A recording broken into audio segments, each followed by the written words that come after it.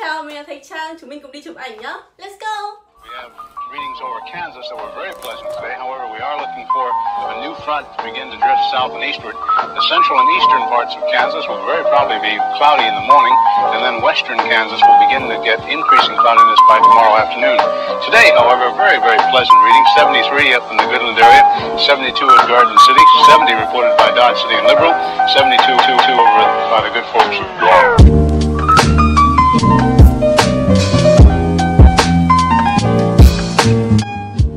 Mình đang ở trong trung tâm và hôm nay thì mình nhờ được chị Tết đi cùng mình để chụp ảnh cho mình. Đây là photographer của mình ngày hôm nay.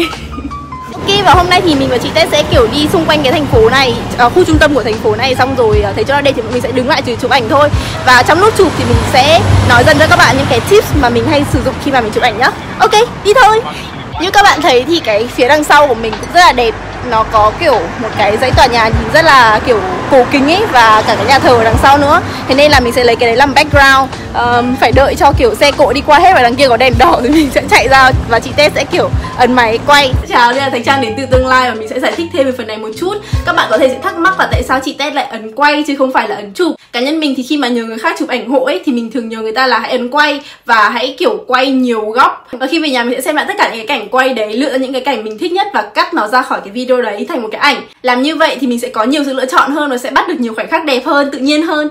Có một cái lưu ý nho nhỏ khi bạn thực hiện phương pháp này, đấy chính là bạn sẽ phải di chuyển chậm hơn một chút để máy có thể bắt được những cái cử động của bạn, để khi mà mình cắt ảnh ra thì ảnh sẽ không bị nhòe. Và một cái lưu ý nữa đấy chính là bạn nên vào phần cài đặt của camera điện thoại của bạn, xong rồi chọn cái chế độ quay mà có chất lượng cao nhất, nhiều khung hình trên giây nhất. Như thế thì sẽ có cơ hội cao là bạn cắt ra được những ảnh đẹp và không bị nhòe. Ok, quay trở lại với video. Mình đang phải đợi đầu xe đi qua, sau đó thì mình sẽ được qua chụp. Mỗi lần mà mình kiểu dơ máy quay lên một phát là sẽ một đống xe kéo tới.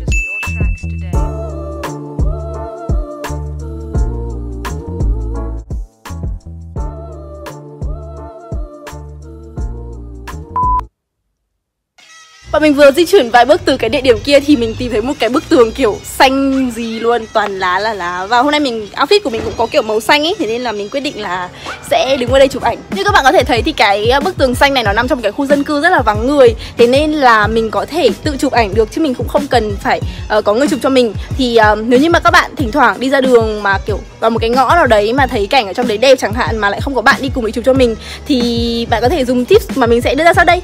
Ok, chúng mình cùng làm nhé. Để tự chụp ảnh thì mình có mang theo một cái kiểu gậy chụp ảnh ấy. Thì nó có cái 3 chân như này ấy, nó có thể dựng lên trên nền đất được. Thế nên là mình sẽ cho điện thoại mình vào đây như vậy.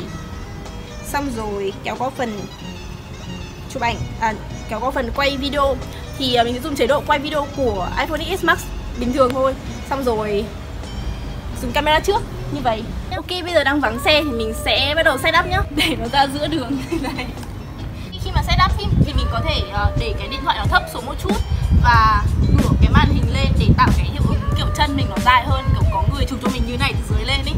Khi mà các bạn đặt được máy ở cái vị trí mà các bạn mong muốn rồi thì bạn sẽ ấn vào cái phần mà bạn xác định là bạn sẽ đứng ở đấy và khóa sáng chỗ đấy lại, cũng như là khóa focus ở chỗ đấy, để khi mà mình kiểu di chuyển ý thì cái chỗ này nó không bị bắt sáng nhầm chỗ.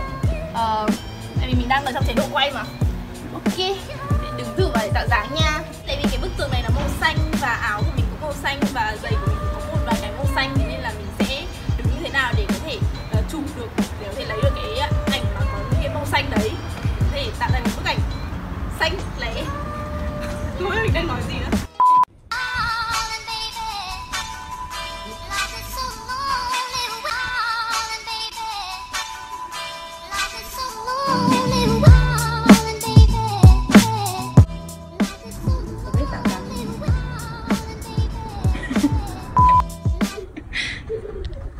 Tết đang phải dọn dẹp chỗ chụp ảnh.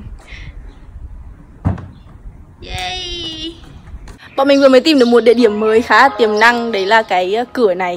Vì nó có một vài cái bậc thang ở đây, mình có thể chụp ảnh kiểu ngồi. Nó sẽ khác với những bức ảnh trước. Thì mình đã chụp ảnh ở 3 địa điểm với bộ đồ này rồi, thế nên là bây giờ mình sẽ thay đồ nhá. Như các bạn thấy thì bây giờ bọn mình đã đi vào phía trong ngõ rồi. Và ở trong này thì có những cái ngôi nhà với những cái bậc thềm và bụi hồng rất là đẹp. Thế nên là mình đã thay ra một cái váy trông như thế này. Tip chụp ảnh tiếp theo khi mà bạn chụp với những cái váy dài, váy maxi dress như thế này, đấy chính là bạn sẽ phải để lộ chân ra một chút để trông người nó có vẻ như là cao hơn. Và khi mà chụp ảnh đứng thì mình sẽ cố gắng là nghiêng người phía sau một chút, kiểu lean về phía sau một chút, đặt một chân ra phía trước và trụ vào chân còn lại. Khi mà bạn làm như thế thì trên ảnh sẽ có cảm giác như là người mình có đường cong hơn và chân mình cũng dài hơn. Các bạn hãy thử nhá.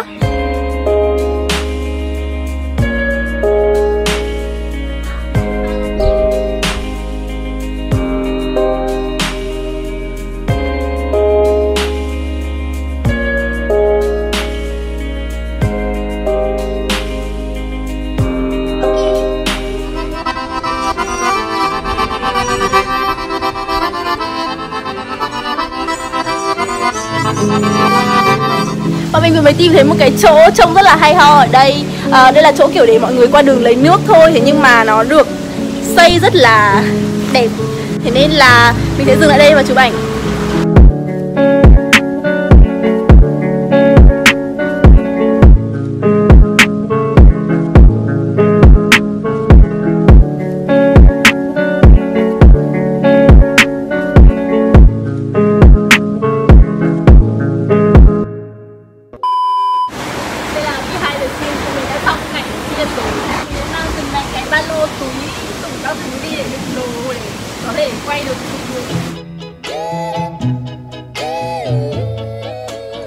Hôm nay ở Augsburg là 33 độ hay là 34 độ thế?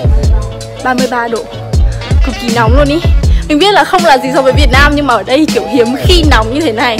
Mình còn vác một đống đồ đi ở ngoài đường trong trời nắng, mà lại còn kiểu cứ chỗ nào nắng thì lao vào để chụp ảnh ấy. Vào đây mình không có điều hòa, không có quạt luôn, nhà mình không có quạt luôn ý. Mình đang rất suy nghĩ việc phải mua một cái quạt. Thế nhưng mà không có tiền. Nghèo quá, sống trong nóng bức. Mệt quá. Các bạn hãy xem video thật nhiều, hãy like và subscribe để Thạch Trang có tiền mua quạt sống qua mùa hè này nhé. Cảm ơn các bạn rất nhiều. Mình đã thay sang bộ đồ thứ 3 và cũng là bộ đồ cuối cùng trong ngày rồi.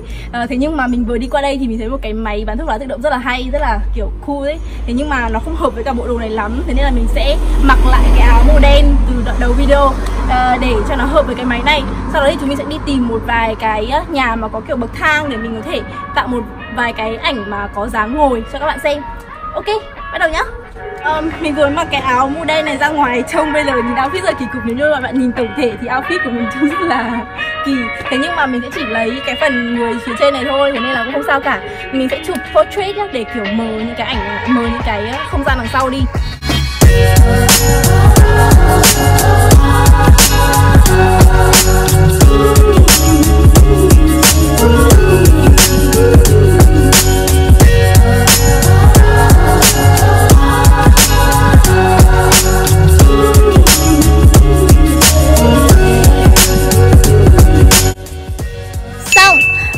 Một chút lưu ý đấy là mình không hút thuốc và mình cũng không mua thuốc từ đây nha. Mình chỉ đứng đây chụp ảnh thôi.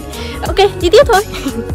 Mình đang đi ở ngoài đường thì gặp một cái bụi lavender cực kỳ thơm luôn ý, mọc rải ở bên đường. Và xung quanh kiểu có rất nhiều ong.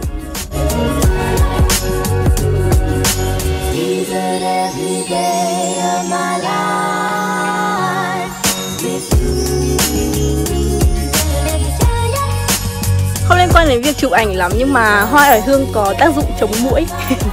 Nên là nếu bạn nào không muốn bị muỗi đốt khi đi ngủ thì hãy mua một cái gối nhỏ có oải hương ở trong đấy, hoặc là cắm hoa oải hương ở trên đầu giường ấy thì sẽ không bị muỗi đốt nữa đâu.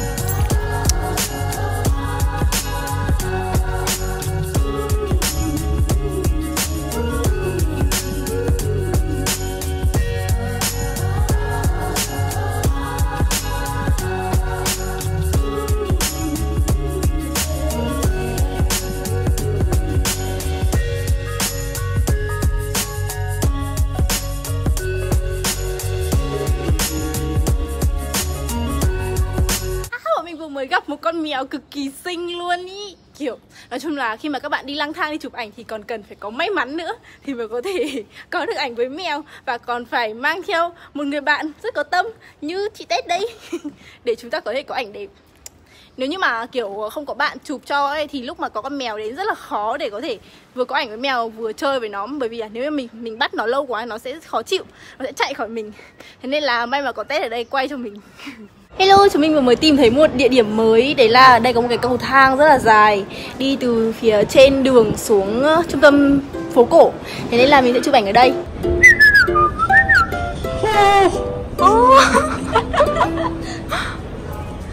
Và đây là địa điểm mà mình vừa mới nhắc tới. Đây là một cái ngõ để đi xuống phố cổ gần với cả tòa thị chính của thành phố. Và chỗ này kiểu cực kỳ đẹp luôn ý, nhất là kiểu đây có bầu trời xanh, xong rồi có những cái đèn như thế này cũng rất là đẹp. Thỉnh thoảng còn có cả chim bay qua nữa. Nếu như mà may mắn thì chúng mình có thể chụp ảnh được trong lúc con chim ở đấy nó bay qua, để càng đẹp hơn nữa. Ok, bắt đầu thôi. Mọi người thường hay sợ là kiểu nếu mà chụp ảnh ngược sáng thì mặt sẽ bị tối và cho ra chất lượng ảnh xấu. Thế nhưng mà đối với mình thì mình thấy là chụp ảnh ngược sáng ấy thì thoảng nó cũng rất là đẹp. Như kiểu là mấy cái vệt nắng trong ảnh của mình mà mọi người hay hỏi là mình dùng phần mềm gì để cho vào ấy, thì mình không dùng phần mềm gì cả, mà là do chụp ảnh ngược sáng nên là mọi người có cái vệt nắng rất là hay như thế. Thế nên là các bạn hãy thử một lần chụp ngược sáng xem thế nào nhá.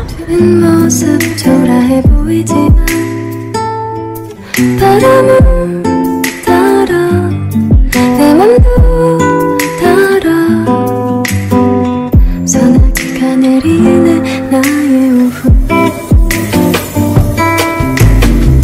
기분 좋은 설레 온도의 끈을 메고서 떠나는 내 뒷모습 초라해 보이지만 바람은 달아 내 맘도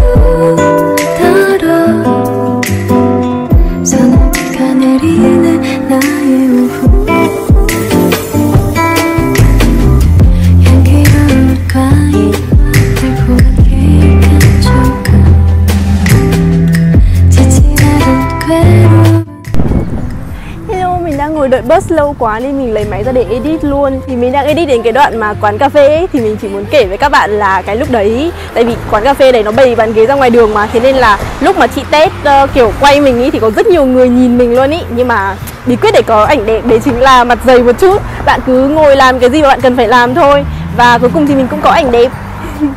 Thế nên là lúc mà tạo dáng chụp ảnh thì các bạn đừng có ngại nha. 1, 2, 3, fuck it.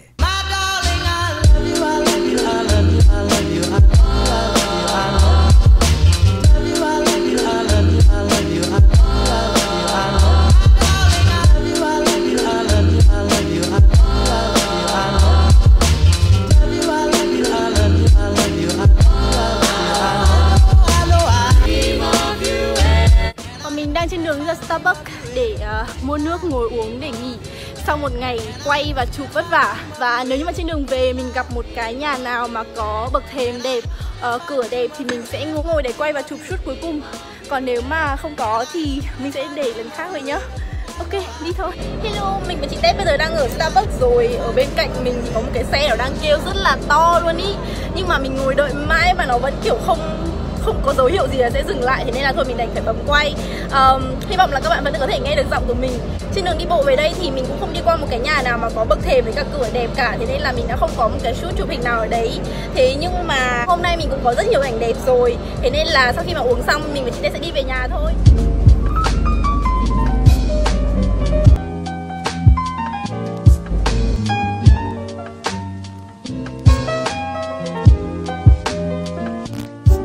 Cảm ơn các bạn đã theo chúng mình trong suốt buổi chụp hình ngày hôm nay.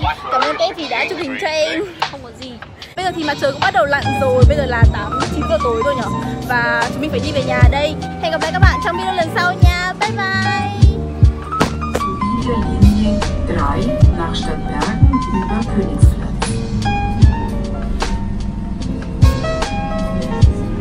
Winds southerly at about 15 with gusts of 25 miles an hour.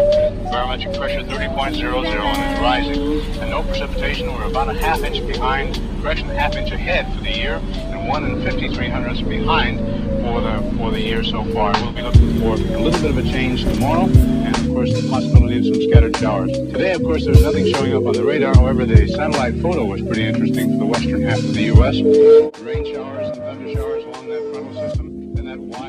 Hello, bây giờ là 11 giờ đêm rồi và mình vừa mới hoàn thành xong việc edit video. Mình hy vọng là các bạn sẽ thích video lần này và mình cũng mong là những cái tips chụp ảnh của mình sẽ phần nào đó truyền cảm hứng cho các bạn để các bạn cầm máy lên và ghi lại những khoảnh khắc đẹp và đáng nhớ nhất trong tuổi thanh xuân của chúng mình nhé.